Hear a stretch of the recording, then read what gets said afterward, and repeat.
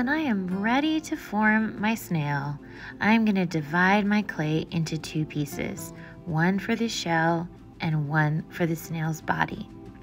The first thing I need to do is turn my clay the color that I want to use for that part of the snail.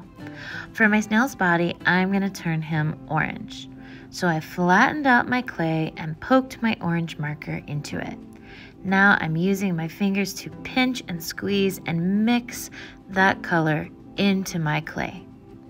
The more I mix, the more even that color will turn out. If it's too light, I can always add a little bit more ink from my marker and mix it into my clay until I get the color that I want.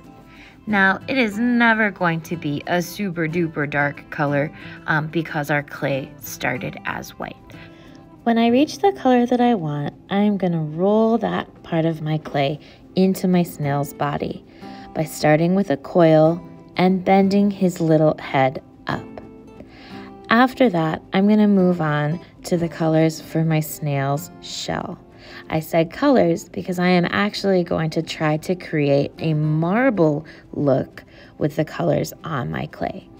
I'm going to start with blue, and I'm going to mix that into the clay the best that I can. Again, it's never going to be super dark or super bright. And then if I want to try to create this marble effect, I can add in a second color to my clay.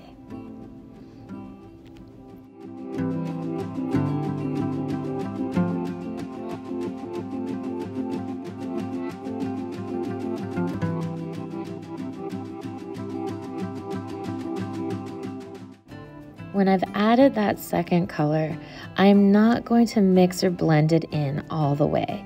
I might fold it together and start to roll and twist and just see how those colors show up. If I twist my clay, that marble pattern will start to kind of spiral around. I'm going to roll that piece out into a long coil because this coil is going to roll up to make my snail's shell. Rolling it up a little bit at a time until I get to the very end, and I am going to stick it on to my snail's back, pressing it enough so that it sticks, but not so much that it squishes my snail down flat. I can do my final little pinches to make sure that his face looks the way that I want it to. Now we're probably going to let our snail dry before we draw eyes and a mouth, but we will be able to poke in his antennas so that they dry into place nicely. Now, if you want your antennas to be curled or twisted at the end, you're going to want to bend those first before sticking them into your snail. I kind of learned that the hard way, that it was pretty tricky to bend those little antennas while they were stuck into my snail. So I pulled them back out, bent them over, and stuck them back in. So that is up to you how those look. Another step of this project that we might do first or we might do last is making our little background for our snail to sit on.